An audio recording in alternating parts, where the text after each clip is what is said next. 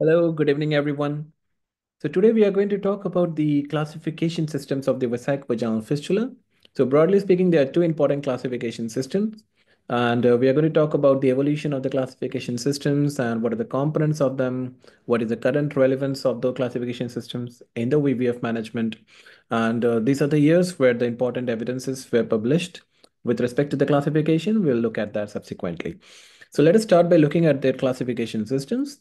So broadly speaking, there are two classification systems. As I said, there one is the Waaldijk classification given in 1995, other is the Go classification in 2004.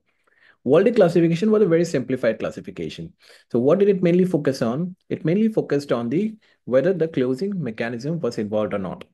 Closing mechanism means the bladder neck, the sphincter, the urethra, whether it was involved or not. So if the closing mechanism was not involved, it was the best thing and it was type 1 fistula. And if it was involved, it was type 2 fistula. Type 3 were separate exceptional cases. Type 2 fistula, if the closing mechanism was involved, it was further into type 2A and type 2B, depending on whether the urethra was involved and what length was involved. Okay. And again, it was not very specific about the length of involvement of the urethra as well. So broadly, it was emphasizing on the involvement of the sphincter or the continence of the patient. Now, there's another classification, A and B, which included the circumferential defect. We'll talk about the circumferential defect in a while, whether it was present or not.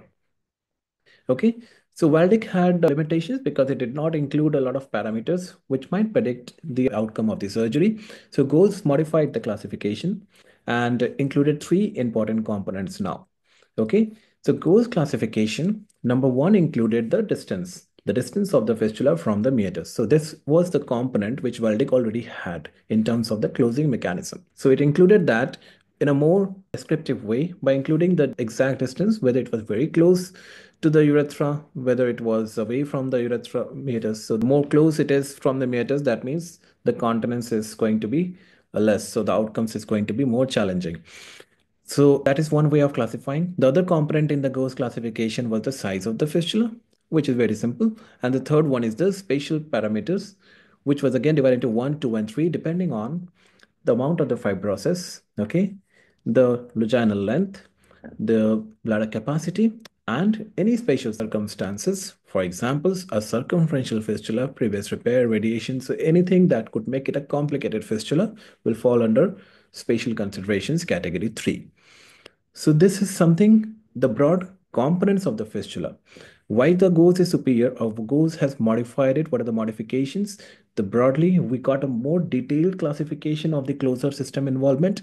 In the category 3, we got the more detailed description of the parameters which might predict outcomes of the surgery. For example, the fibrosis, the vaginal length, the bladder capacity, and the previous risk factors, like for example, the radiations and the surgery. So these are all the advantages of a GOES classification over a Waldeck.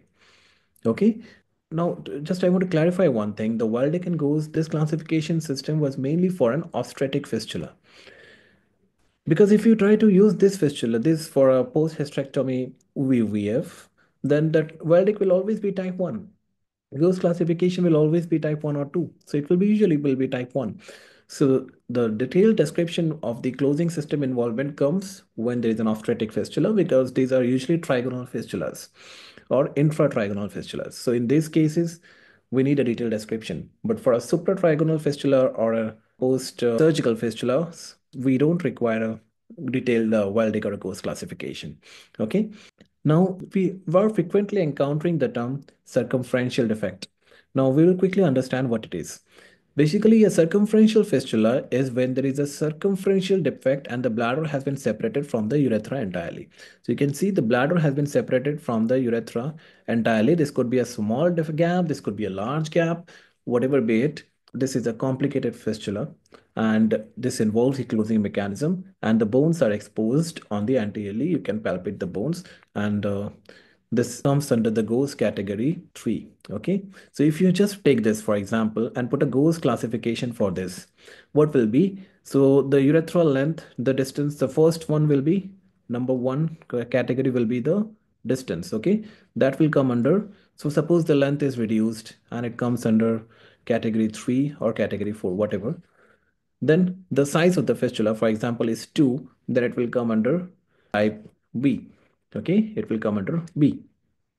And the third one is a circumferential defect, so it will come under category 3. Okay, so this will be the Gauss numbering or classification of a circumferential fistula. For so this is more practical because you get more idea about the details of the fistula now. So having discussed the two classification system, what did the study by Capes in 2012 say? So this comparative study gave us an evidence that Gauss classification is more superior, more effective in predicting the closure of the obstructive fistula than the Waaldijk classification. So this is very obvious. We know the reasons why, and we know they are mainly for an obstructive fistula. So these are the two things you should be knowing very confidently, that these classifications we are talking about are mainly for an obstetric fistula, and Gauss is superior to Waaldijk. There are various parameters why Gauss is superior to Waaldijk. Okay.